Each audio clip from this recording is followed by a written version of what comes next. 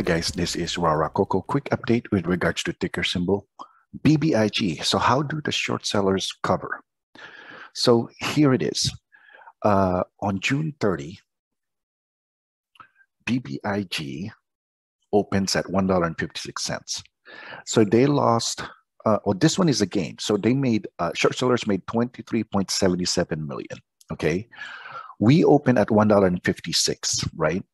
And then we close at $1.38.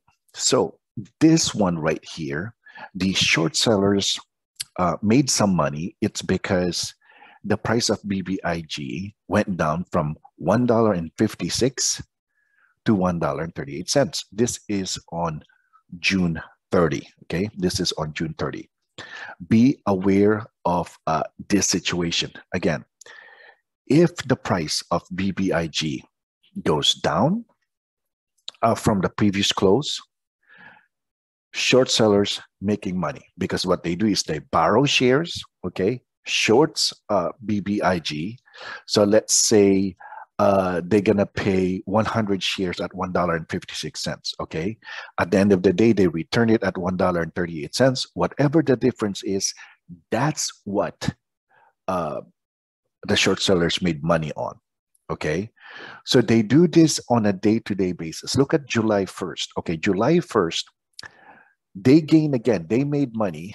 They made about 4.47 million. Okay, we open at $1.35, and look at this. We close at $1.27. Okay, this is on July 1st. This is another win for the short sellers. So they made 4.47 million. Again, if the price of BBIG goes down, short sellers makes money. If the price of BBIG goes up, short sellers loses money. Okay, so now we are on July 5. Okay, July 5, right? The short sellers made 4.51 million. Why? Because we open at $1.25, and look at that, we close at $1.16.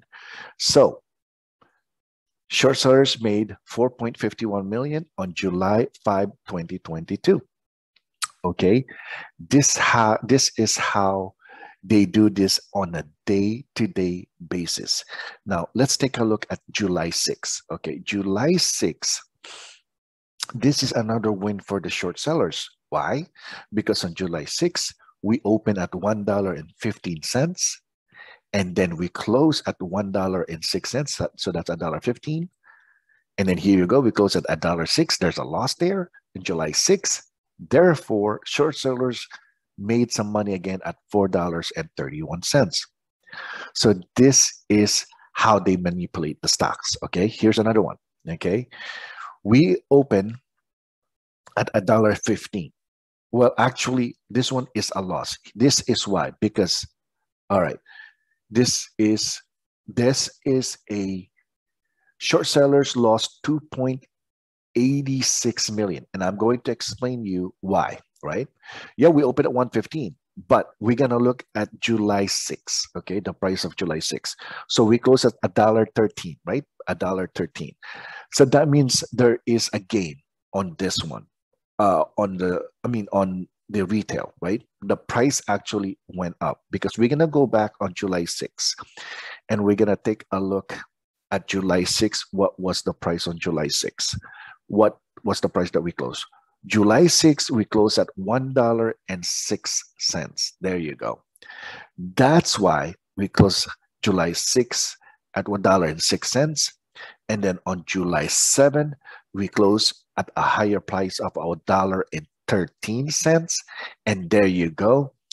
Retail win on this one. Short sellers lost money on this one. It's because the price of BBIG went up from $1.06 to $1.13, right there, $1.13. See that? Right? So they lost 2.86 million, right? 2.86 million. Now, on July 7, we close at $1.13. Let's take a look at the next day. Okay, if we close at $1.13, let's take a look at the next day. What happens? Okay, so we went up. The price closes at $1.15. So short sellers lost again, lost 788.67K. This is how they do this. They They cover short close covering on a day-to-day basis, and this is how they manipulate the stock. So at this time they lost. It's because BBIG, there's a buying, and we went up $1.15 from $1.13, showing the loss of them. You see that $1.13 on July 7, right there, July 7 lost $1.13. Oh, I mean, the price of BBIG was $1.13, and then the next day from July 7, July 8, 115. There you go. So that's what happened. Now, this one I'm going to explain to you, all right? The previous day, we closed at 113, right? And then now we close on July 11, we close at $1.06. So BBIG went down price-wise, and therefore, the short sellers made some money, 3.43 million. Okay, they won.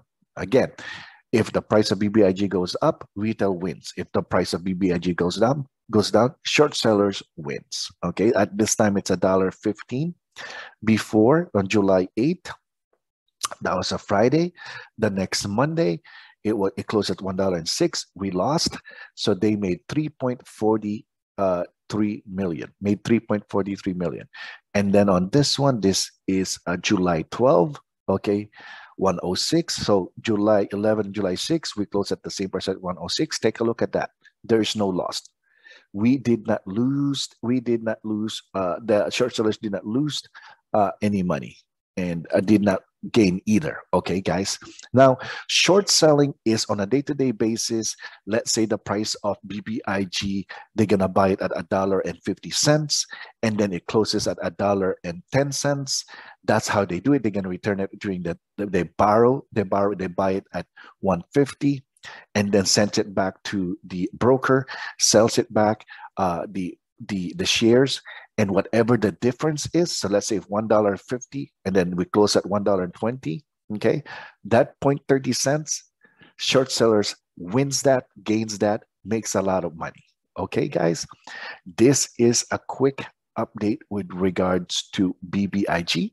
This is how you kind of like know when is the short sellers are covering and then shorting on a day-to-day basis. This is how it works. Okay, please subscribe, please hit the like button, please hit the notification button. My name is Rara Coco. May you have love, peace, prosperity, and good health be with you all.